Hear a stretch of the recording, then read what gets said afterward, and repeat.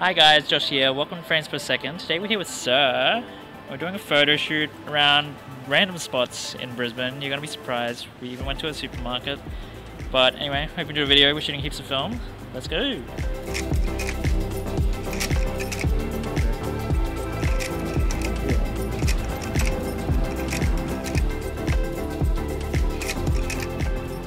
So it's been a while since I've shot Superia 800 Venus, and it is one of my favorite films, and I do still have quite a few rolls saved up because it was discontinued 2 years ago now, I think, and it's a great film. It's a film I love quite a lot, and I'm not usually a fan of Superia 400, but for some reason the 800 just hits with me, and could potentially be the type of scenes I shoot with it, because I do tend to shoot with it at night.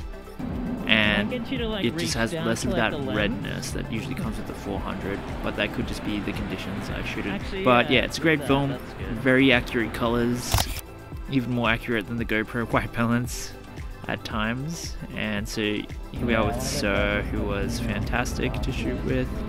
We got some really cool stuff.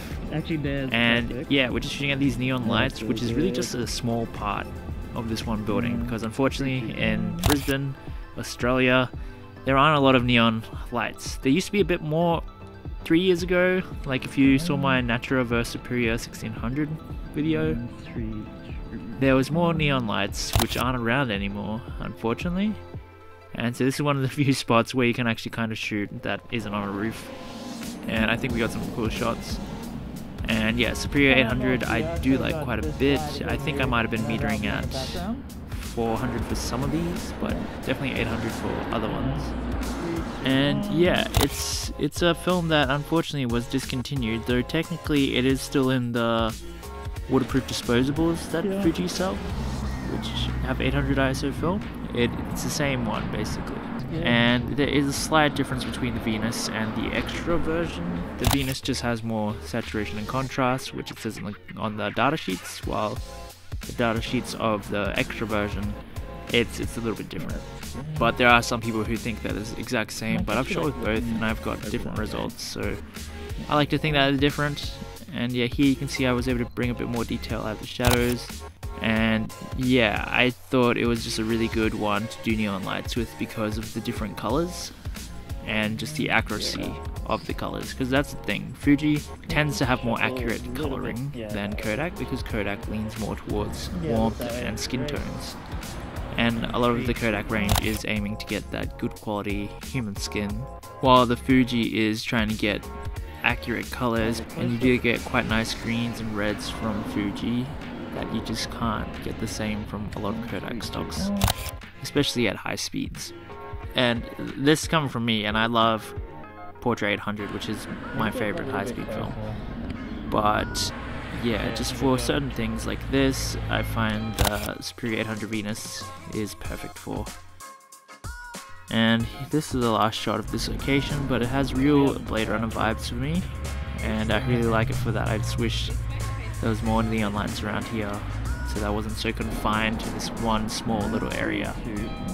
And then Sir wanted to shoot at a grocery store, so this is one that's called Coco's, and they got quite a variety of things from different countries as well. And so yeah, we're just shooting at this grocery store. We got a few interesting shots, and it was kind of like there's a security guard there, and so there was kind of like taking photos when they weren't walking around us. And so we did have to be a little bit sneaky. And I do like this shot. Maybe I should have done something with her reaching towards herself, and maybe that could have been more interesting. But yeah, you can see that the Superia 800, particularly with the fluorescent lights, it is wonderfully balanced, and you don't get that weird kind of greenness to it that you do with, like, say, Kodak and other films. And that's because Fuji was kind of designed to kind of handle those fluorescent lights a bit better. And with all the colors of the vegetables, it's nice and accurate as well. Now here I was definitely metering at 400 just to get that shadow detail out a little bit more, particularly because Sir is wearing all black. A little bit up. Yeah, that's good. And while not every shot is a banger, it was kind of fun, and there was kind of something kind of fun about just the whole sneaking around trying to get photos. Unfortunately this one is out of focus, which was definitely on me. But yeah, it's just a bit different, And yeah, it was just something that I hadn't really done before, so particularly with like not asking for permission, which I don't always recommend, but sometimes you just gotta do it because we're not doing anything particularly bad. And when we found this little corner that we did a few shots in, and I thought the blue was just kind of interesting. And yeah, I'm always amazed by how great Fuji is with fluorescent lighting. It just looks nice and natural and doesn't look ugly, which it can sometimes. And sometimes you do want that vibe, like shooting fluorescent lights with Cinestill or even like Portra. It gives you that kind of like off color, which can definitely be a mood. But I'm always surprised by just how accurate and nicely balanced Fuji films are sometimes. And it's a shame that this film is discontinued because it was one of my favorites.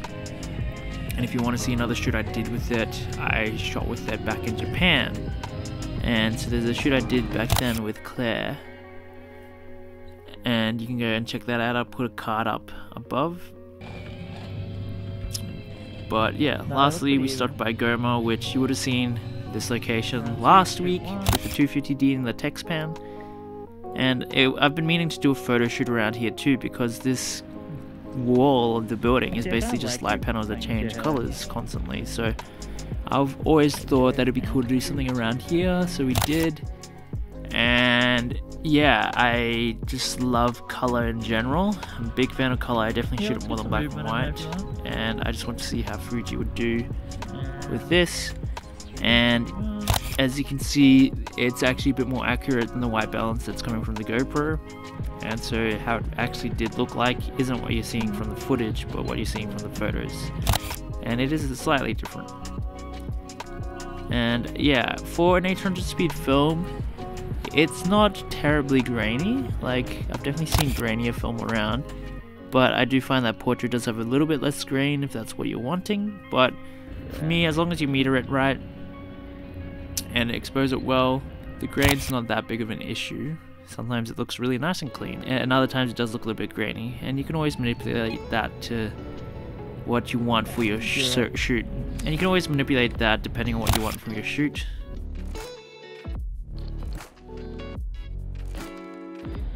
Yeah, let's go for and here we maybe were just a bit too silhouette-y, because particularly with the blue and green colors you get a little bit less detail coming around. But I thought this one was definitely quite nice. And yeah, this was just a very versatile area. You have these light panels, but then there's also this garden with these white flowers which took on the color of the light, so we were able to do fun things with that. And yeah, as you can see, the color changed again here. And yeah, it was kind of just a really handy location having the color changing. Like here you could see it's changing to be more red. And yeah, so if you live around Brisbane, it's a good place to shoot. I don't see a lot of people shooting around it, so you won't be too cliche if you do. But yeah, I just thought it would be fun to kind of shoot at night again, because I haven't in quite a while. And that's Fuji Superia 800 Venus is just a very versatile stock that gives you really good color rendition as well. And just a saturation that I do like, because I do like more saturation than the pastel look. And here we just kind of thought we'd get some movement. I was on like a 60th or a 30th of a shutter, so there's quite a bit of motion blur. But at the end of the day, I thought these shots turned out quite well, so.